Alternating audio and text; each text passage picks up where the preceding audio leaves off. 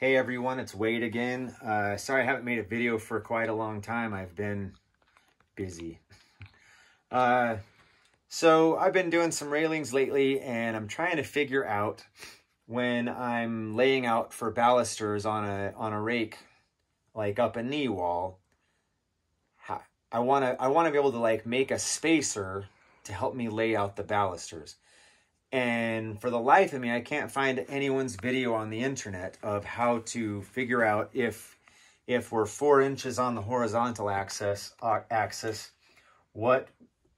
big is my spacer got to be so that along the rake, I'll lay them out properly. So I didn't use trigonometry because I never really became fluent in that, but I'm good at algebra, so I'm going to use that. And I finally figured it out by myself how to do it, and it's really not very difficult. And it's probably math that you can all remember using. So we'll take this staircase as our example. This was the one that I did the other day, where you need to know your rise and your run. Okay, we're going to be dealing with that. So my rise is top of one tread to the top of the next tread. And on this staircase, it was 7 1/4 inches. My run is the length from front of this riser to front of this riser. And that was 10 1/4. That's probably in the ballpark, real close to most household staircases. So I'm going to put this in terms of a right triangle, all right? So along the horizontal axis or along our run, we're 10.25, and our riser is 7.25. Now, I want to find out if, I'm going to make this other right triangle here. Okay, along our horizontal axis, we know that we want to be 4 inches apart. And we'll call our rise A, and what we want to know is C. We want to know what this is. If this is 4, what is C going to be? So we just have to we've got to set up a little equality here. We're going to say 7.25. Its ratio to 10.25 is equal to A over 4. Okay?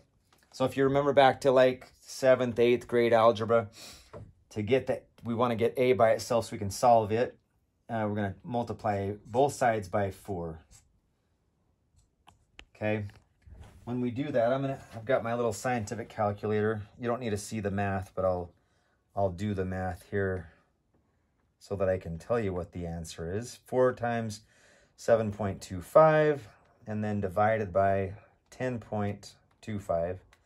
And our answer is A equals 2.83. Okay, so now we know A. So we're going to make A 2.83. So now I know A and B, I just need to know C, and then I'll know how long to make my spacer so that I can lay out my balusters. Now we got to jump ahead to like 8th grade geometry, where you started solving right triangles using Pythagorean's theorem, or at least that's when I remember that I did it. We're going to use Pythagorean's theorem, which is a squared plus b squared equals c squared. So we know A is 2.83, and we're squaring it, plus b squared, 4 squared, will give us c squared. So when we do this in our calculator,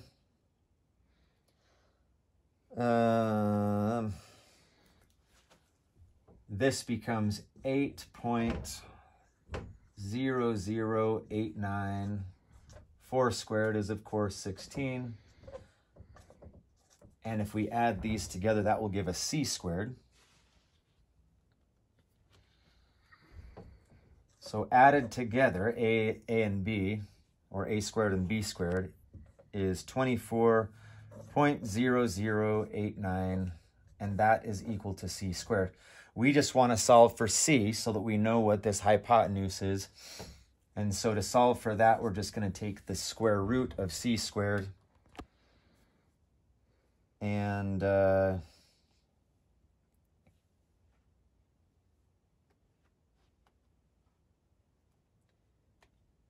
for crying in the night. Now I can't figure out how to do that. Hold on. I'm getting it.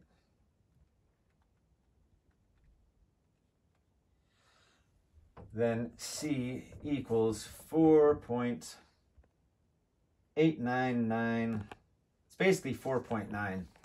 It's 4.89988 and so on. So we'll just call it 4.9, which in terms of American standard measurement, we're going to say that's about 4 15/16 of an inch. 4 and then 0.9. I hope you guys all know how to convert that into sixteenths, really. I times 0.9 by 16. And it actually gives me 14.4, which is actually just more than 7/8. So we're finished carpenters. Let's be more precise than I was. And we'll call this 4 7/8 strong. So now I can make a little block that is 4 7/8 strong in length.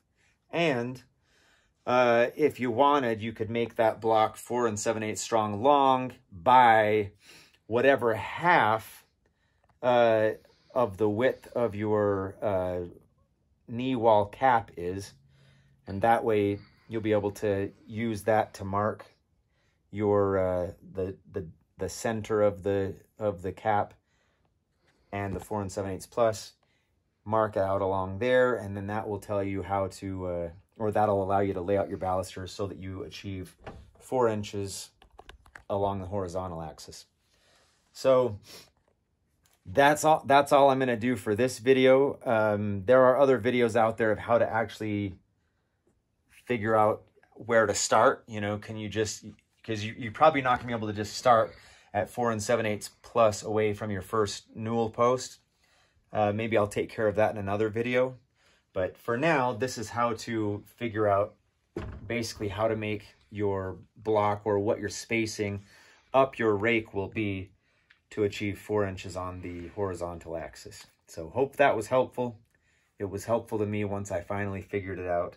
And hopefully I won't be very long before I make another video. Have a great day.